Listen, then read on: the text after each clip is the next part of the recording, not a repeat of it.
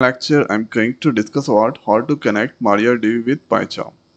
So first here opening the HDSQL, then you can see that mariadb that's selected here mariadb. Then hostname that is localhost. This is the user and the password. Port here 3305. If MySQL that didn't install in your laptop, then port can be of mariadb 3306. Okay. So it can be 3306 or here I'm using 3305.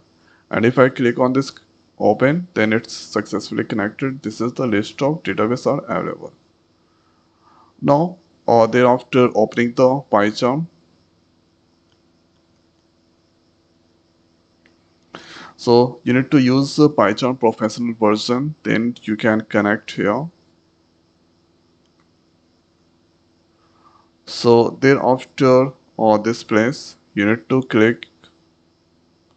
So here you can see this is the database. If that not displays, you need to click on this database, then you need to go on this plus then data source, and here you need to select the mariadb.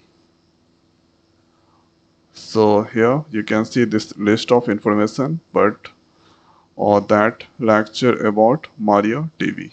So here you can see this is the mariadb, select that, and here you need to give the meaningful name. So @mariadb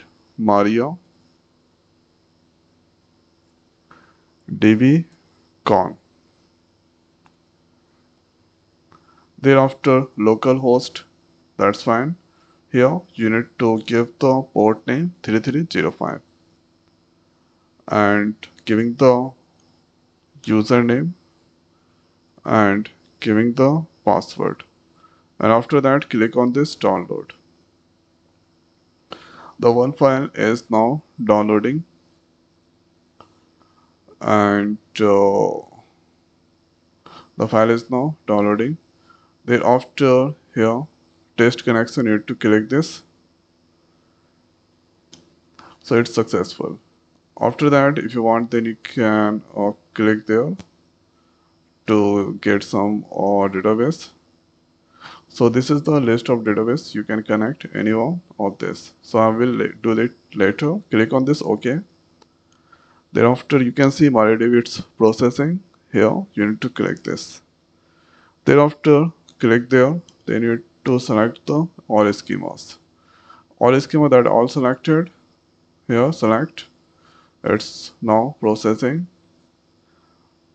and you need to wait till process is complete.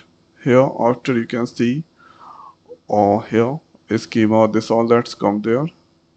MySQL here, this has 18 tables, MySQL has 13, one view, and here this is 80 table,